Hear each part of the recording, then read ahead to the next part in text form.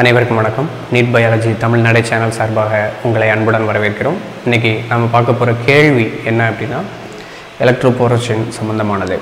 Electroporation involves, முதல்ல electroporation என்னது அதை படிச்சுக்குவோம் லைட்டாக. எலக்ட்ரோபோரேஷன் அப்படிங்கிறது வந்து ஜீன் ட்ரான்ஸ்ஃபர் மெத்தடில் யூஸ் பண்ணக்கூடிய ஒரு ப்ராசஸ். அதாவது ஒரு பிளான்ட் இருக்குது, அந்த பிளான்ட்டுக்குள்ளே நமக்கு தேவையான கேரக்டரை நீங்கள் எடுக்கணும் அப்படின்னா, அதாவது நாம் விரும்பிய பண்புகளோடு அந்த தாவரத்தை வளர்க்கணும் அப்படின்னு வச்சுக்கோங்களேன். நாம் என்ன பண்ணணும், அதுக்குண்டான ஜீனை அந்த பிளான்ட்டுக்குள்ளே அனுப்பணும். சரியா? அந்த பிளான்ட்டுக்குள்ளே எப்படி அனுப்புறது? அந்த பிளான்ட்டை ஒரு செல்லை மட்டும் எடுக்கிறீங்க, எடுத்து அதில் ஒரு எலக்ட்ரோபோரேஷன் பண்ணணும். பண்ணிட்டோம். அப்படி எலக்ட்ரோபோரேஷன் என்னன்றதை நான் சொல்கிறேன்.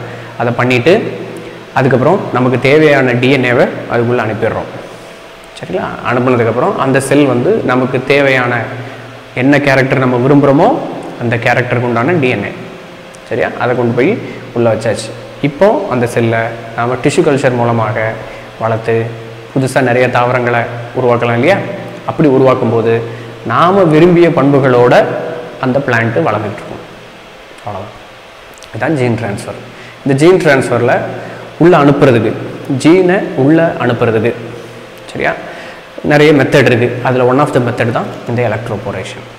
ஓகே, எலக்ட்ரோபோரேஷன் என்ன அர்த்தம்? போர்னா வாட்டர், எலக்ட்ரோ அப்படின்னா எலக்ட்ரிசிட்டி, எலக்ட்ரிசிட்டியை பயன்படுத்தி சரிங்களா ஓட்டை போடுறது. ஓகே, இதில் செல்லில். ஓகேங்களா? மேக்ஸிமம் நீங்கள் வந்து அந்த எலக்ட்ரோட்ஸை கொடுத்துட்டீங்க அப்படின்னாவே ஆட்டோமேட்டிக்காக வந்து அந்த இடத்துல பிளாஸ்மா மெம்பரைன் வந்து ஓப்பன் ஆகி மேக்ஸிமம் எதெல்லாம் தேவையோ எல்லாத்தையும் உள்ளே அக்செப்ட் பண்ணிக்கும். சரிங்களா? பிளாஸ்மா மெம்பரைன் பொறுத்தவரையில் இட் இஸ் செலக்டிவ்லி பெர்மியபிள் மெம்பரைன்னு கேள்விப்பட்டிருப்பீங்க. தேர்வு கடத்து செவ்வு அப்படின்னு கேள்விப்பட்டிருப்பீங்க. அப்படின்னா என்னது?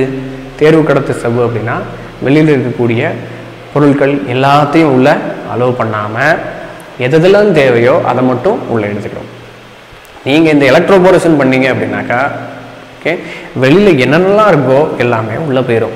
நீங்கள் வெளியில் அங்கே என்ன வச்சுருப்பீங்க, உங்களுக்கு தேவையான ஜீன் வச்சுருப்பீங்களா, அதையும் உள்ளே எடுத்துக்கணும். இதான் கான்செப்ட்டு. சரிங்களா? மேக்ஸிமம் நீங்கள் வந்து பிளாஸ்மா மெம்பரைன் வந்து செலக்டிவ்லி பெர்மியபிள் அப்படிங்கிற ஒரு கேட்டகரியிலேருந்து கொஞ்சம் நேரத்துக்கு பெர்மியபிள் அப்படிங்கிற கேரக்டருக்கு மாற்றுவீங்க. அது போக செல் வால் இருந்துச்சு அப்படின்னா அந்த செல் வாலை பிரேக் பண்ணுறது, அதுக்காக இந்த எலக்ட்ரோபோரேஷன் ஹெல்ப் பண்ணுது. சரிங்களா? இந்த ரெண்டு விஷயங்களையும் நல்லா ஞாபகம் வச்சுக்கோங்க. இந்த ப்ராசஸ் வந்து எப்படி பண்ணுறாங்க? ஆக்சுவலாக வந்து இதில் எலக்ட்ரோபோரேஷன் இன்வால்வ்ஸ். எலக்ட்ரோபோரேஷனில் என்ன ப்ராசஸ் இன்வால்வ் ஆகுது அப்படிங்கிறத நாம் பார்க்க போகிறோம். First of all, promotion of seat germination by induced imbibition of water with electric current. ஓகேங்களா? இம்பைபிஷன் அப்படின்னா என்னது? இம்பைபிஷன் அப்படின்னா dead things, absorption of water by the dead things. ஓகேங்களா? இறந்து போன ஏதாவது ஒரு செல் பார்ட்டிக்கல் இருக்குது அப்படின்னா அந்த செல் பார்ட்டிக்கல் வந்து தண்ணியை உள்ளே அப்சார்ப் பண்ணிவிட்டு அதோட சைஸில் இன்க்ரீஸ் ஆச்சு அப்படின்னா அதுக்கு பேர் இம்பைபிஷன். உள்ளிருத்தல் அப்படின்னு படிச்சிருப்பீங்க இல்லையா? சாதாரணமாக இந்த பாயாசத்தில் போடுவாங்க இல்லையா, முந்திரி பழம், காஞ்ச முந்திரி. அந்த காஞ்ச முந்திரியை வந்து நீங்கள் பார்க்கும்போது ஒரு மாதிரி இருக்கும்.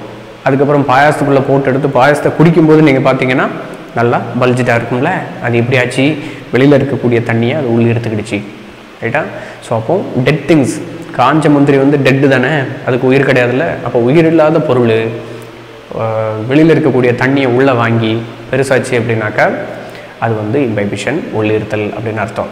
குளிர்காலத்தில் வந்து பார்த்திங்கன்னா நம்ம கதவை மூடுவோம், ஆனால் திறக்கும் போது கஷ்டமாக இருக்குதா? ஏன் கஷ்டமாக இருக்குது?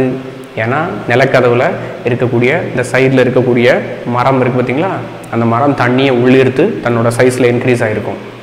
ஓகேங்களா? அதே போல் கதவில் இருக்கக்கூடிய அந்த எண்டு இருக்குது பார்த்திங்களா, அதுவும் மரத்தால் தானே ஆனது. அப்போ அந்த மரத்தில் இருக்கக்கூடிய மரத்துகள்கள் வந்து தண்ணியை உள்ளிருத்து வச்சுக்கிடும். அதனால் சைஸில் இன்க்ரீஸ் ஆகிருக்கும். அதனால் நீங்கள் க்ளோஸ் பண்ணிட்டு வெளியில் திறக்கும் போது கஷ்டமாக இருக்கும் மழை காலத்தில், மரக்கதவாக இருந்தால். சரியா? ஸோ அங்கேயும் இம்பைபிஷன், உள்ளிருத்தல் அப்படிங்கிற கான்செப்ட் ஹெல்ப்ஃபுல்லாக இருக்குது. பட் அது ஆன்சர் கிடையாது. சரிங்களா? அது ஆன்சர் கிடையாது. ஸோ டோட்டலாக வந்து பார்த்திங்கன்னா இப்போது எலக்ட்ரோபோரேஷன் பொறுத்தவரையில் ஃபஸ்ட்டு பாயிண்ட் அப்படிங்கிறது வந்து இட் இஸ் ராங். ஏன் அப்படின்னா இம்பைபிஷன் அப்படிங்கிற ஒரு வார்த்தையை கண்டிப்பாக நாம் எலக்ட்ரோபோரேஷனில் பயன்படுத்த மாட்டோம். ரைட்டா? ஸோ அதை ஞாபகம் வச்சுக்கோங்க. ஸோ இப்போ தான் நீங்கள் ஆன்சர் பார்த்துருப்பீங்க, எல்லோ கலரில் டிஸ்பிளே ஆச்சுல, அதான் answer. So making transient force in sell membrane to facilitate entry of foreign DNA. இப்போ தான் நான் அதை எக்ஸ்பிளைன் பண்ணேன். சரியா? மெம்பரேன் இருக்கு இல்லையா, அந்த மெம்பரேன் செலக்டிவ்லி பெர்மியபிளாக இருக்க வேண்டியதை பெர்மியபிளாக மாற்றி விடுகிறது கொஞ்ச நேரத்துக்கு. எப்படி? அதில் போர்ஸ் போட்டு. சரிங்களா? அந்த போர்ஸ் எப்படி போடுறது அப்படிங்கிறத நான் நெக்ஸ்ட்டு அடுத்த ஸ்லைடில் நான் காமிக்கிறேன். டயக்ராம்ஸ் இருக்குது. சரிங்களா? அந்த டயக்ராமும் உங்களுடைய ஸ்டேட் போர்ட் புக்கில் இருந்து எடுத்த டயக்ராம் தான். சரியா?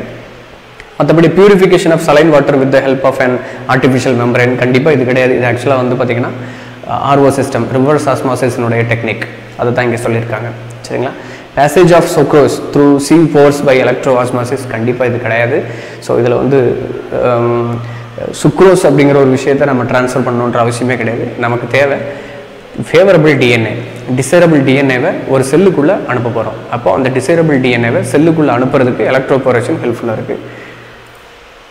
இதான் ஒரு செல்லுன்னு வச்சுக்கோங்களேன். அதை சுற்றி இருக்கக்கூடிய மீடியம் இருக்குது. சரியா? அந்த மீடியமில் நாம் ஜீனை வந்து உள்ளே அனுப்ப போகிறோம்.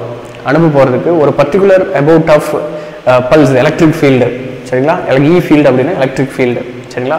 4.14 ஜீன் ட்ரான்ஸ்ஃபர் மெத்தட் பாட்னியில் இருக்குது, 4th லெசன். சரியா? பாட்னி புக்கில், ஸ்டேட் போர்ட் புக்கில் 4.14 டயக்ராமை தான் இங்கே நான் டிஸ்பிளே பண்ணியிருக்கேன். சரியா?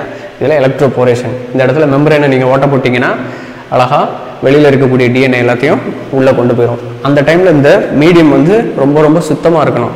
ரைட்டா? மீடியம் சுத்தமாக இல்லைன்னா என்ன ஆகும்? தேவையில்லாத பாக்டீரியாலாம் உள்ளே போயிடும். சரிங்களா? கொஞ்ச நேரத்துக்கு அதை பெர்மியபிளாக மாற்றுறோம். அதுக்கு தேவையான மெக்கானிக்ஸம் தான் வந்து இந்த electric field supply. It's nothing but the electroporation. Electrical ஃபீல்டை சப்ளை பண்ணுறதன் மூலமாக நாம் அந்த இடத்துல ஓட்டையை போட போகிறோம்.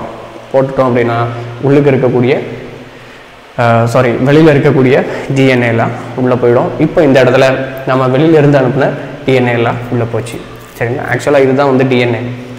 இந்த டிஎன்ஏ இந்த இடத்துல போர்ஸ் இருக்கிறதுனால உள்ளே போய் உட்காந்துருச்சு. அதுக்கப்புறம் நம்ம எலக்ட்ரிக்கல் ஃபீல்டை நிப்பாட்டின உடனே அது க்ளோஸ் ஆகிடும்.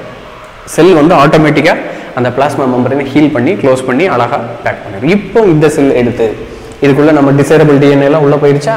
போனதுக்கப்புறம் அந்த செல்லை மட்டும் எடுத்து நம்ம டிஷ்யூ கல்ச்சர் மூலமாக வளர்த்து அதுக்கப்புறம் நம்ம மல்டிப்ளை பண்ணி புதுசாக ஒரு பிளான்ட்டை ப்ரொடியூஸ் பண்ணோம் அப்படின்னா அந்த பிளான்ட்டில் நமக்கு தேவையான கேரக்டர் இருக்கும். சரியா? ஸோ அப்போ எலக்ட்ரோபோரேஷன் அப்படிங்கிறது வந்து ஜீன் டிரான்ஸ்ஃபருக்கு உண்டான ஒரு மெத்தட். சரிங்களா? ஜீன் டிரான்ஸ்ஃபருக்கு உண்டான ஒரு மெத்தட். அந்த மெத்தடில் டிரான்சியன்ட் போர்ஸ், டெம்பரரி போர்ஸை வந்து உண்டாக்குறோம்.